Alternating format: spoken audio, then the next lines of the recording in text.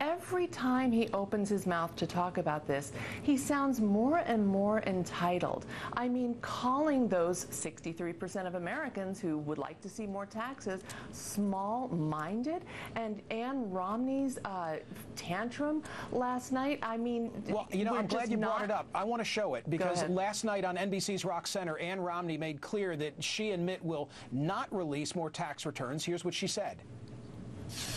The more we release, the more we get attacked. The more we get questioned, the more we get pushed. And so we have done what's legally required, and there's going to be no more tax releases.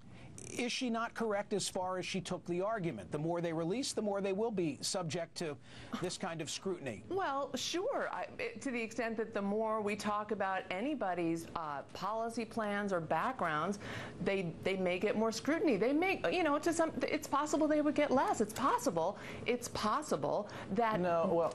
it's possible that we would see things and it would be just the same stuff that we saw in the other 2 years, and we would all move on. I doubt it, because if that were the case, then I think they would have made these records available to us sooner. There's got to be something a little bit more off-putting than what we've seen so far.